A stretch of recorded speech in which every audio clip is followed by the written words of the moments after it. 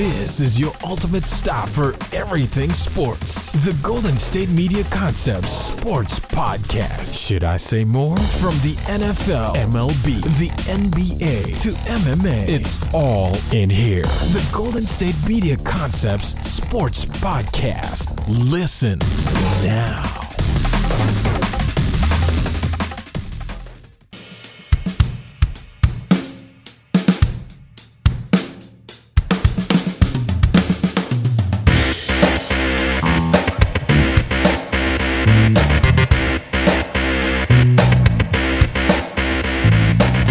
Thank you for tuning in to the Golden State Media Concepts Sports Podcast, where we discuss everything there is to know in the world of sports. I am your host, Ben Brown. Alex is out of the studio today, so I am rolling solo on this Friday episode, as I will be every Friday, at least for the foreseeable future. Got a lot of content, a really busy day here at the podcast. We're going to be talking about college football week 1. Officially got kicked off last night. Well, really, we had a game last week with Cal and Hawaii, but we have the full slate of games starting up this weekend. Had some games last night, and we had a scare for one team with possible national championship admirations. Going to be breaking down that game, what I thought about it, as well as the top games of the weekend. We have a lot of great games, even going into Monday. We have a game on Labor Day, which is great. After that, I'm going to be moving in, talking about preseason week 4, highlighting some of the games and some of the performances last night. Really, the last preseason game for the most part. A lot of starters don't play, but we did have some who did play in New England. The Browns played their starters for a little bit. Talking about preseason week 4 as a whole, as well as my preseason winners and losers in general.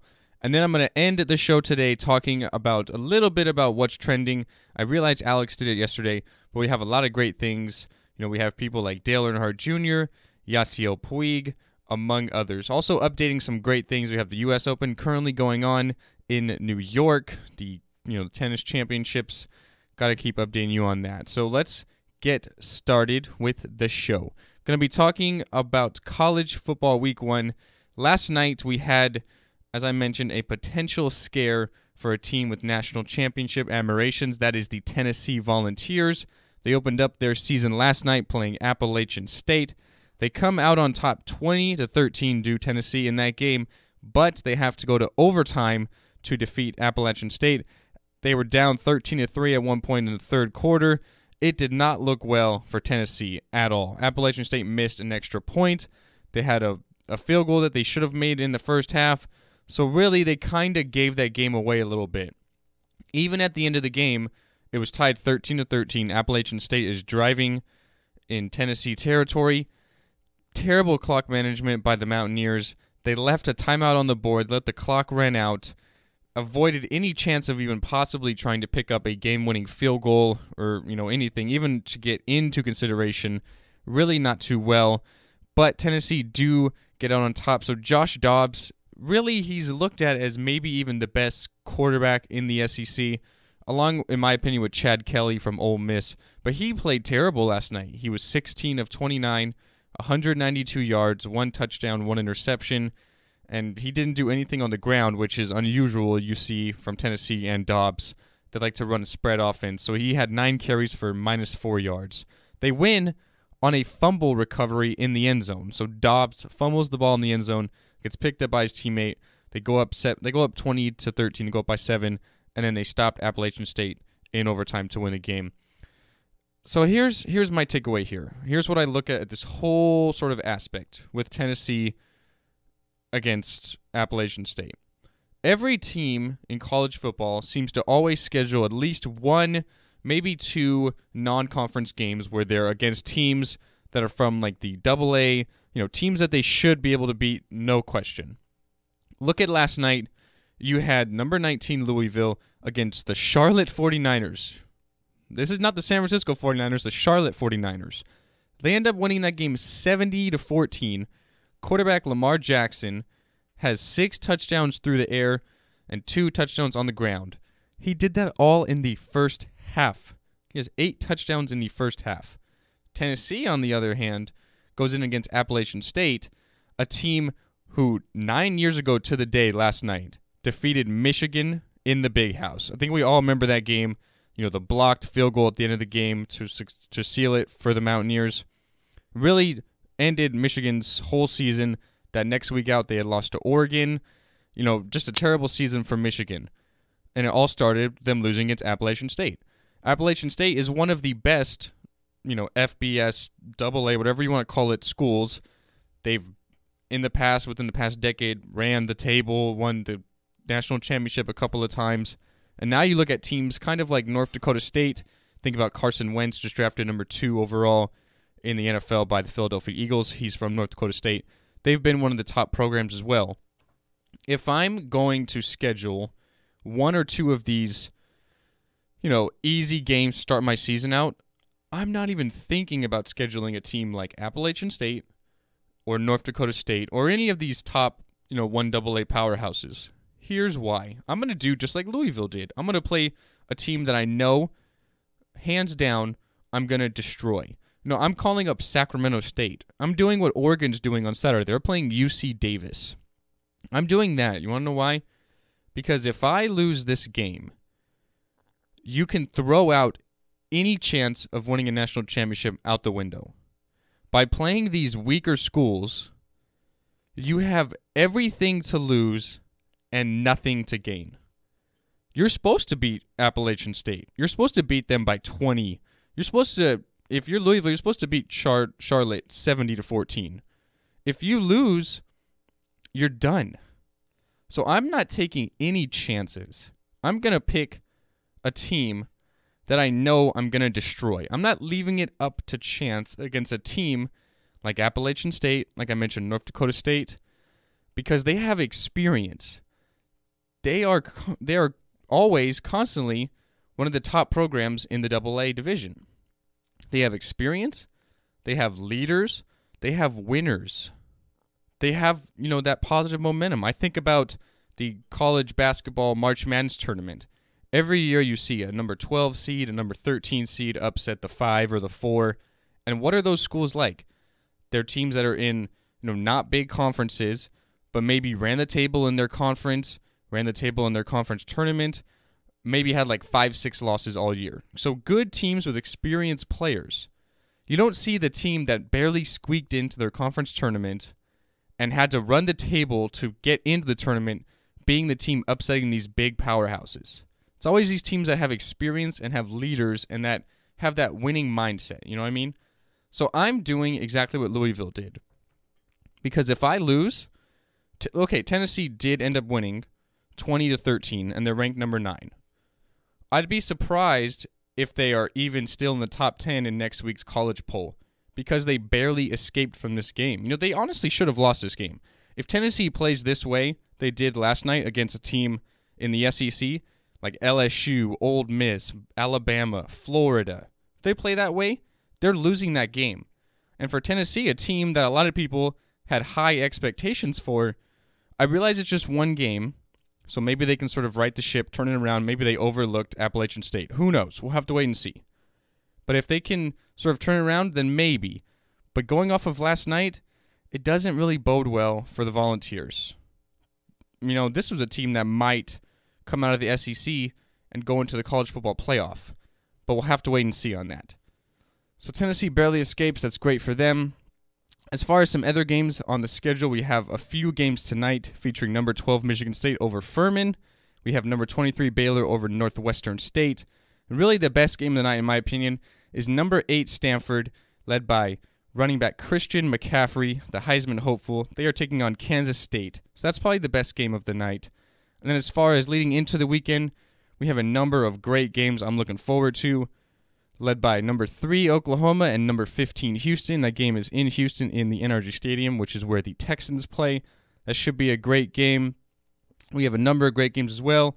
LSU against Wisconsin. That game is at Lambeau Field. That's going to be great, Wisconsin, definitely the home team, although it be at a neutral stadium. But in the home state, the crowd's going to be rocking there in Lambeau against LSU, ranked number 5 overall, led by running back Leonard Fournette. In my opinion, probably the best player in college football.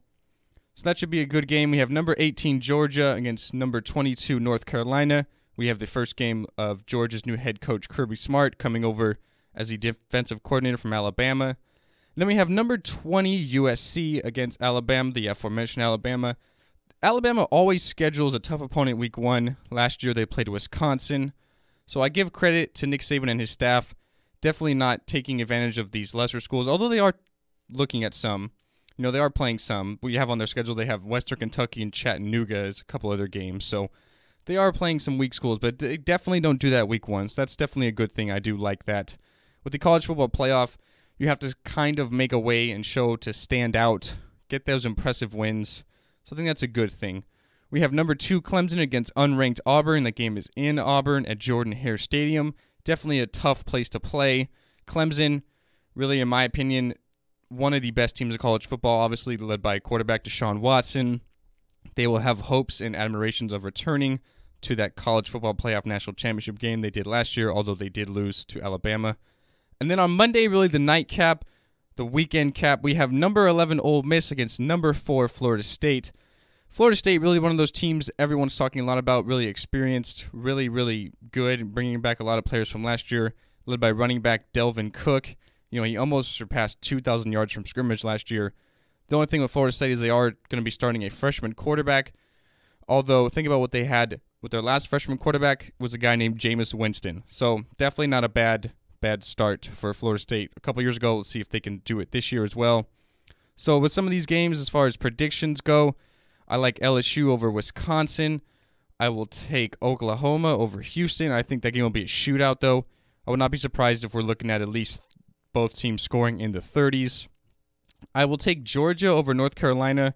That game is in the Georgia Dome in Atlanta, so it is technically a neutral stadium, but they will have the advantage being in the home state. So I think that benefits the Bulldogs. Definitely a team from the SEC that could be really good. I do like running back Nick Chubb. He reminds me a lot of Ray Rice on the football field. Similar builds, similar running styles. So I will take Georgia over North Carolina. I will take Alabama over USC. The game is at AT&T Stadium, which is where the Cowboys play in Texas. I will take Alabama to win that game. I think Alabama is definitely a better team than USC. As far as the number 1 team overall, I guess we'll have to wait and see on that. But I will take Alabama to beat USC. I think they're always prepared and always ready when it comes into the football season. I'll take Clemson over Auburn. I think that'll be a closer game than people expect. I think Auburn will give Clemson a run, but I do think Deshaun Watson, being really one of the best players in college football, best quarterback by far, definitely a good leader, I think he will be able to handle Auburn, that noise, the environment, the crowd, and get it done. And then really the game on Monday, I'm kind of tossed and kind of torn as to who I think is going to come out on top with Ole Miss and Florida State. Florida State is a 4.5-point favorite.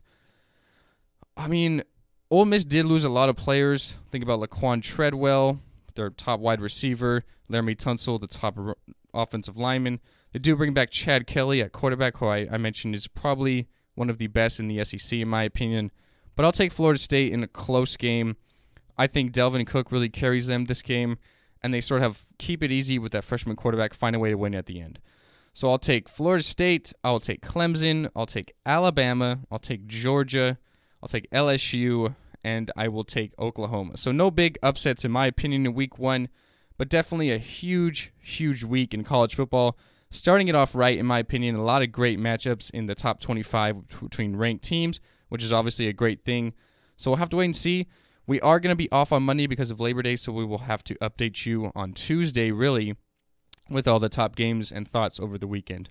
But with that being said, we're going to take our first break here at the Golden State Media Concepts Sports Podcast.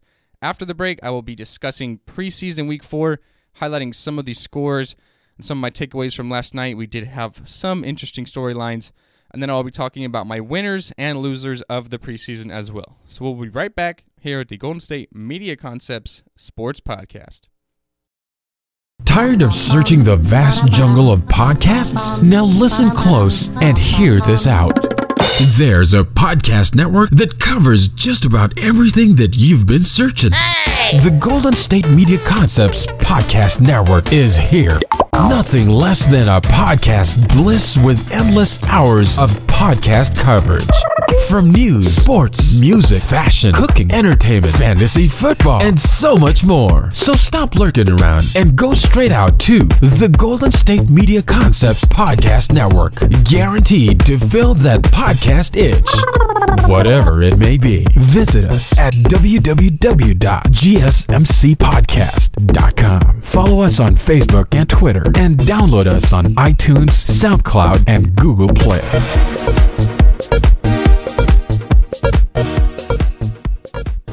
And welcome back into the Golden State Media Concept Sports Podcast. I'm your host, Ben Brown. So last night we had every team with the exception of Washington Redskins and Tampa Bay Buccaneers in action. Obviously, that game moved up to Wednesday because of the tropical storms going on in the East Coast. So we had Kansas City Chiefs coming out on top of Green Bay 17-7. We had the New York Giants coming out on top yet again of the New England Patriots. Seems like they always happen to beat the Patriots. Although preseason doesn't really count, still a win is a win. They came out on top 17-9. We had the Philadelphia Eagles topping the New York Jets 14-6.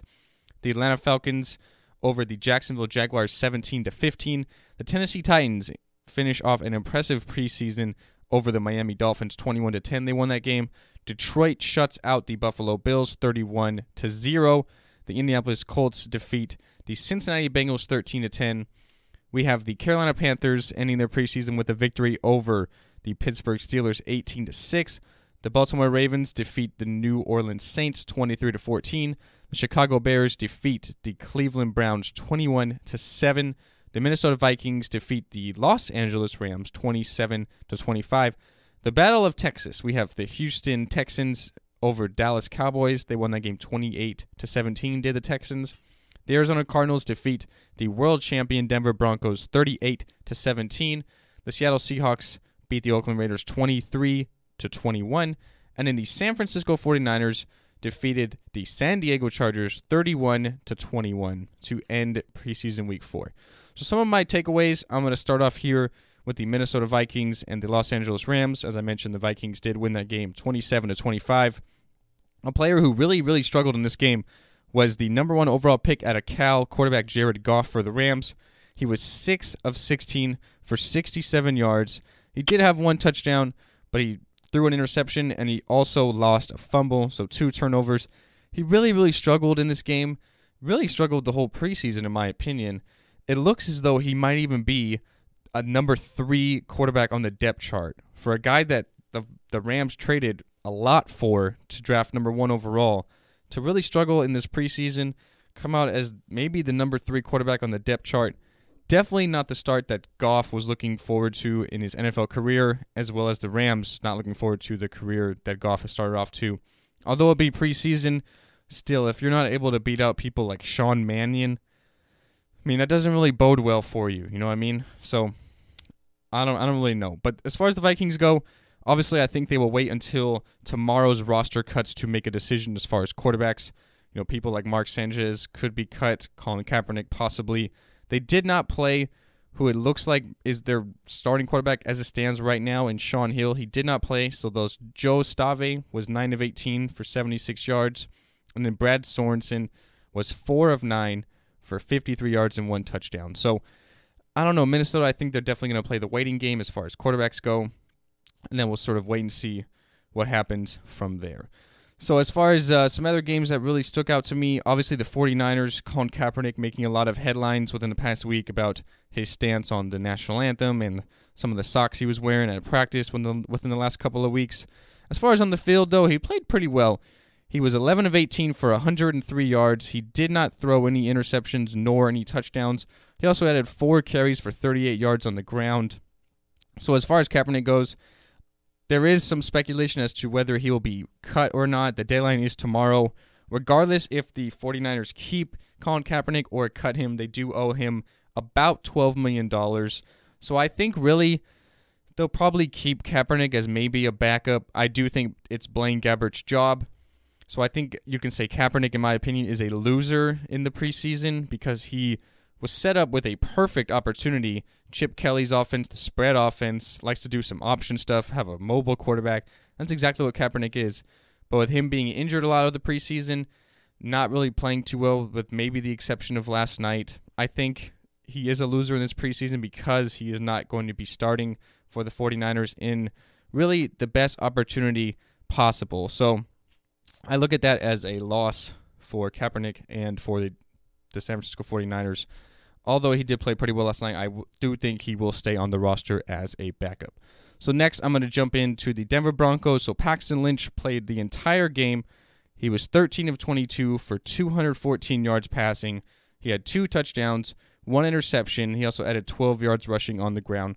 So definitely not a bad night for Paxton Lynch, the first rounder out of Memphis.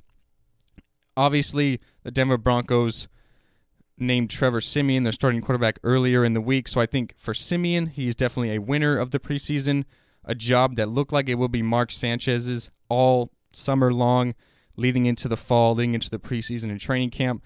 And I think Mark Sanchez is a loser of the preseason because he did not sort of put a stamp on that starting job and win that starting job completely. I think Mark Sanchez is definitely going to get cut by the Denver Broncos by tomorrow. If they cut him, they save about $4.5 million in salary, as well as a 7th-round pick from the Philadelphia Eagles. I realize a 7th-round pick is not much, but obviously you'd still rather have it than not have it at all.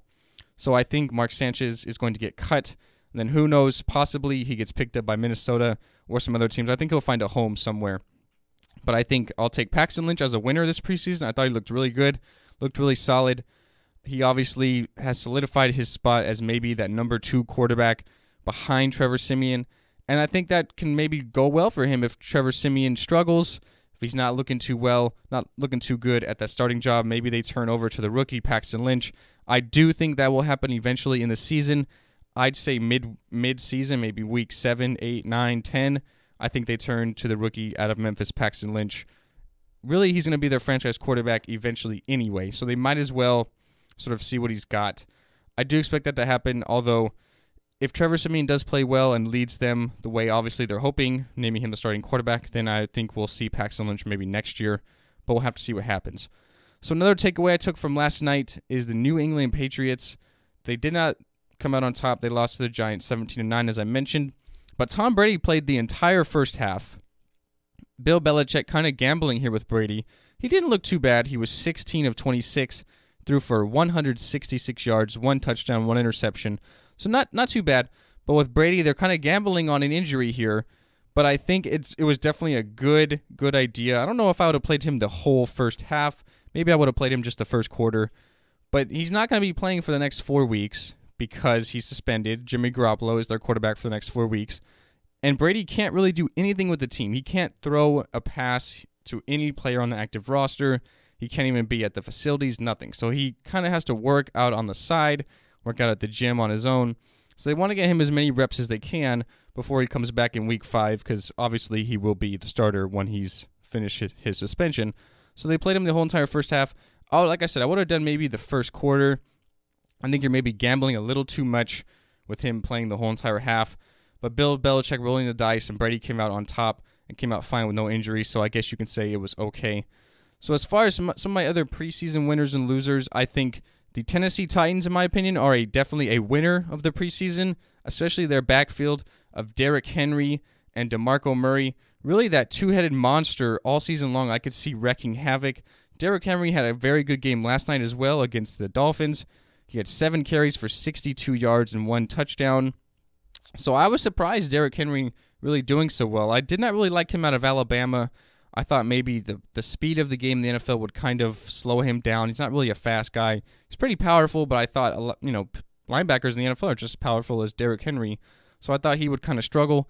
But if the preseason is anything to look forward to, Derrick Henry looks like a stud so far. He's playing really, really well. Him and DeMarco Murray together forming that two-headed monster in the backfield of Tennessee. And then you throw Marcus Mariota in there who can also run. I think they are a team who's maybe on the rise, maybe a year or two away, but they do have a ton of draft picks when they traded their number 1 overall pick with the Rams. So maybe a year or two away, but I think they're definitely a winner in the preseason, played quite well, and the running backs stood out, especially to me. I'm going to say this is a winner and a loser. The Dallas Cowboys, obviously a loser in my opinion. You have your franchise quarterback, Tony Romo, is going to be out about 6, maybe 8 weeks with that back injury. But you have Dak Prescott, the 4th-round pick out of Mississippi State, the rookie. he came in and he was really the most impressive player in the preseason totally. He's going to be your week 1 starter, so you can really see what you have with Prescott, see if he's your guy for the future. So Dak Prescott is definitely a winner in my opinion. He solidified that backup job when Romo's healthy, and obviously the starter going into the season. We'll have to see how he can do in the season. I mean, a preseason sort of is not that it necessarily doesn't count because you have to be impressive. You have to play really well to even get to that position. But it's not the same as a regular season. You're not going to be seeing starting defenses all 4 quarters like you did. So I think Dak Prescott is a winner in my opinion, but the Cowboys are a loser because you still have that uncertainty. You can't really expect much out of Prescott. You can't expect him to tear up the world and, be exactly what Tony Romo was for the Cowboys for the last decade. I think, obviously expectations are high. Fans are hopeful, but you have to kind of wait and see. So Cowboys are a loser, and Dak Prescott is a winner for me. So I think that's going to conclude my preseason winners and losers. Some highlights, like I mentioned. I think that Dak Prescott is a winner. I think the Cowboys overall are a loser. Trevor Siemian and Paxton Lynch are winners. Mark Sanchez is definitely a loser of the preseason. And then I think Colin Kaepernick is definitely a loser of the preseason. Opportunity to start right away in a great offense that really fits his play style, and he really couldn't take advantage of it, and he has the injury concerns as well. So not to mention everything he's doing kind of off the field, or pregame, I should say. So those are some of my winners and losers of the preseason. I'm going to take my last commercial break here at the Golden State Media Concepts Sports Podcast. Returning from the break, going to do some U.S. Open tennis updates, some games from yesterday, as well as some games heading in to this afternoon and tonight. And then I will finish the show with What's Trending, featuring athletes like Dale Earnhardt Jr., Yasiel Puig, and something a certain bar is doing related to Central Florida University. So we'll be right back here at the Golden State Media Concepts Sports Podcast. Check out the show that's built on the MMA. From the UFC to extreme cage fighting, they got the fights covered. Check out the GSMC MMA podcast. Get the latest news on past or upcoming fights. Join us as we talk to and about some of the biggest names in the MMA, past, present, and future. When it's the fight game, there's just one show to check out. GSMCpodcast.com/MMA-podcast. Don't forget to like them on Facebook and follow them on Twitter. Visit GSMCpodcast.com for more info.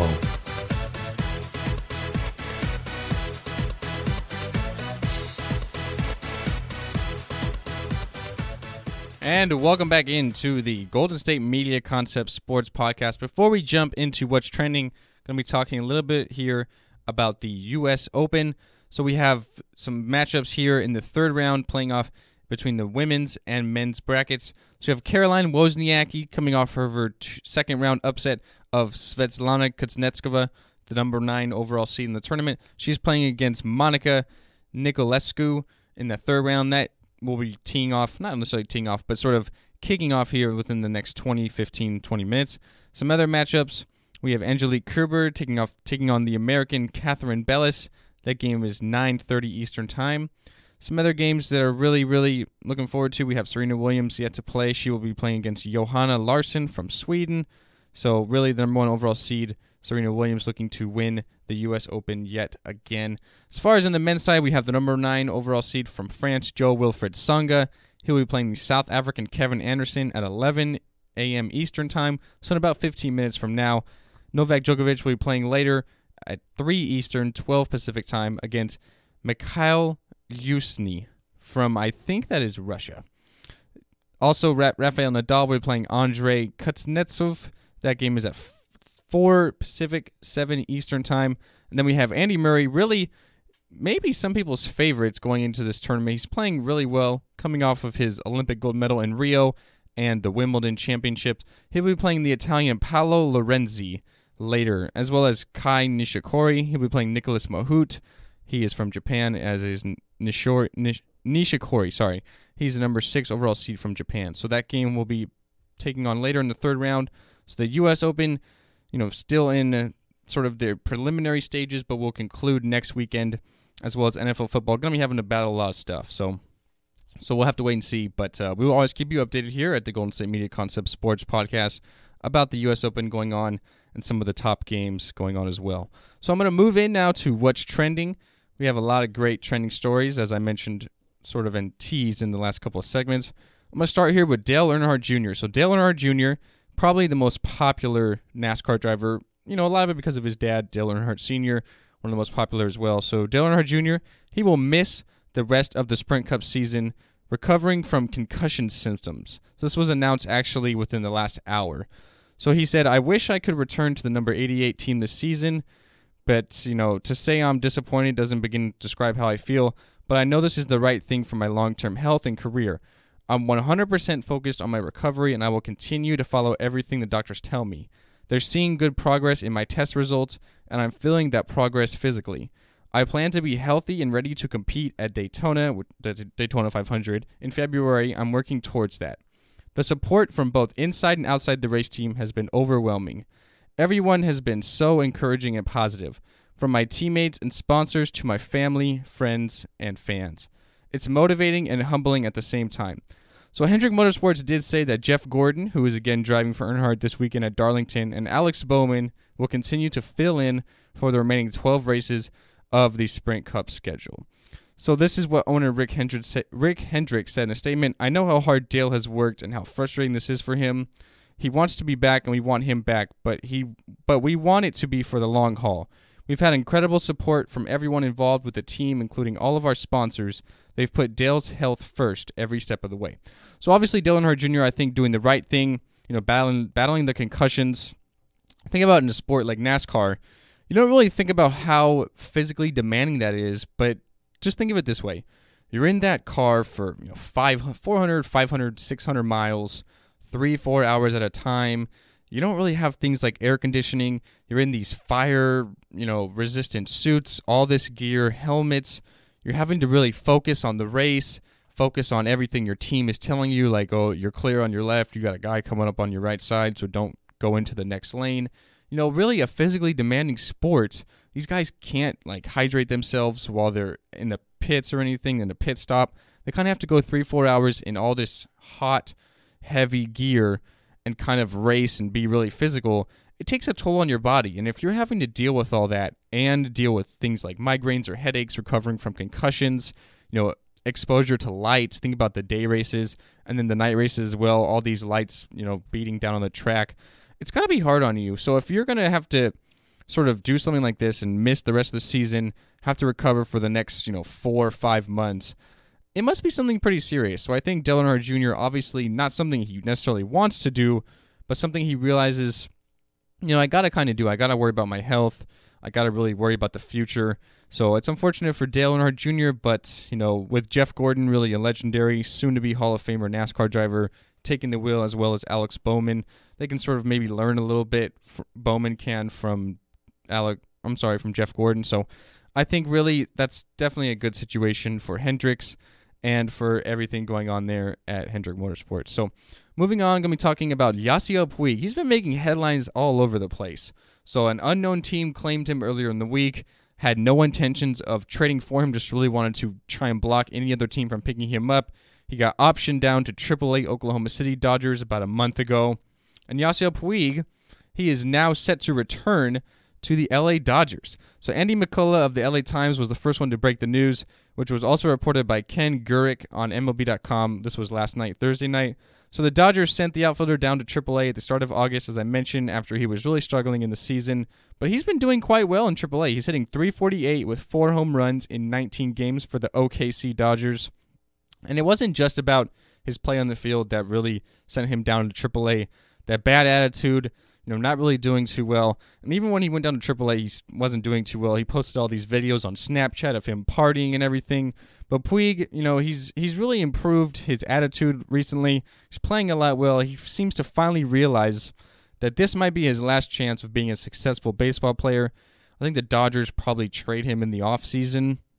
He can work out a trade with any team there. But who knows? I mean, we'll have to wait and see. The Dodgers really bringing him back up here for the last stretch of the season, last month.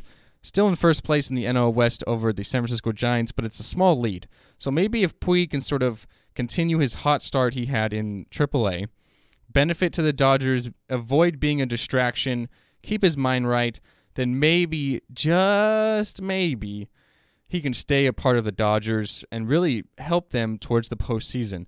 I really doubt that he'll be on the Dodgers next year, but as far as helping them here, definitely can be. He's capable of still being a good player. He's young. He's only 25 years old. He's exciting on the base pads. He's got an incredible arm out there in right field. So who knows? Maybe Yasiel Puig can sort of turn around and help the Dodgers here. So I got a couple more here. I'm going to be ending the show with talking some college football trending stories. So as I mentioned, Les Miles and the LSU Tigers will be going in to Lambeau Field tomorrow on Saturday to play Wisconsin. Les Miles has warned his players not to celebrate a certain way. So when you think about Lambeau Field, you think about the Green Bay Packers, what is a way they always celebrate? Well, they score a touchdown, then they run over to the stands, and they do the patented Lambeau leap. They jump into the crowd. Les Miles, definitely not a fan of that. He has told his players that they should better not do a Lambeau leap on Saturday. So during Wednesday's SEC coaches teleconference, this is per college football, Miles said that anyone who launches in the crowd will have to find his own way back to Baton Rouge. So he was quoted, "I promise you that if anyone jumps for the Lambeau leap, they'll end up with their thumb out to see if they can get a ride home. It's college football, and we'll play it that way. And I think our guys understand we'll do it right." So Les Miles is definitely not taking anything for granted, being really serious here with the Lambeau leap and the way they celebrate and everything. And I think, obviously, it's something that, if you're a fan, if you're a member of the Packers, if you're a player, obviously they always do. I wouldn't be surprised if you see a Wisconsin guy score and do a Wisconsin Lambeau leap. That would not surprise me. But with LSU being kind of the road team, and you're taking a little bit of a risk by jumping up there, getting hurt. Obviously, the coaches warn you not to do it, so I think the players are going to obviously realize that and not do anything too stupid.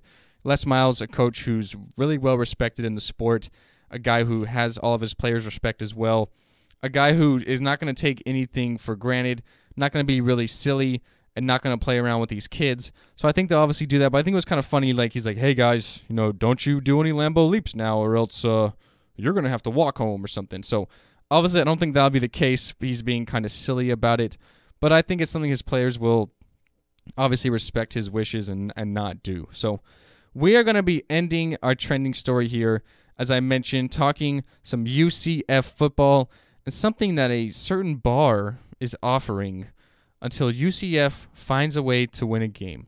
So the University of Central Florida Knights went winless last season. They were 0-12 last year.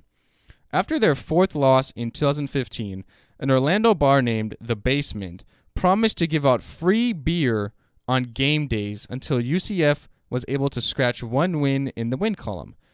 Obviously, they went on to lose their last 8 games, so The Basement was giving away quite a bit of beer, but they are doing the exact same thing this year. So they're going to keep giving out free beer, The Basement, until UCF win their first game. Think about how much beer you could be giving away. This is Orlando. You got a lot of young people. Beer is obviously really popular. Who knows how long this could go on. UCF's going to open its season hosting South Carolina State tomorrow at 7 Eastern Time, 4 Pacific. So hopefully for The Basement, hopefully UCF can get a win. They're probably losing a lot of money on giving away all this beer.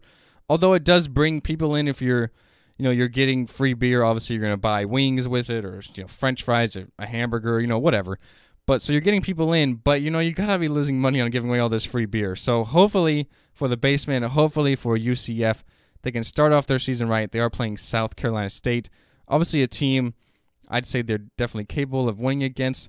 We'll have to wait and see, and I'll always update you here as far as if The Basement is still going to be giving away free beer next week. So that is going to conclude this episode of the Golden State Media Concepts Sports Podcast. I appreciate you guys for listening, and we have a huge action-packed week. As I mentioned, we will be gone on Monday for Labor Day, so we will have to update everything over the weekend on Tuesday. Again, I appreciate you for listening. I thought it was a great show. You can find all of our shows on a number of platforms, primarily on our website. It's gsmcpodcast.com. Make sure you click on the portfolio of podcasts. You can click on the sports one and find all of our episodes. This is episode number 53, so you can find the previous 52 episodes, or really any other podcast you're interested in. A lot of sports-related ones, a lot of non-sports-related ones, a lot of things like entertainment, technology, movies, TV, weird news. There's a number of great ones. And then you can click on the Coming Soon tab as well and find all of the podcasts that will be launching sometime within the next 3 to 6 months, hopefully the end of this year, early next year. You can find us on iTunes, SoundCloud, Stitcher, Google Play, really any sort of media playback on your phone, any sort of podcast app, we're there. You can also find us on Twitter and Instagram. Our handles are at GSMC_sports. Our podcast network is also on Facebook and YouTube, the GSMC Podcast Network. And with that being said, I'd like to thank you for listening, and I hope you guys have a good 3-day weekend. And I hope you are as excited as I am for the return of college football, really starting up heavily this weekend. So I thank you guys, and have a good day.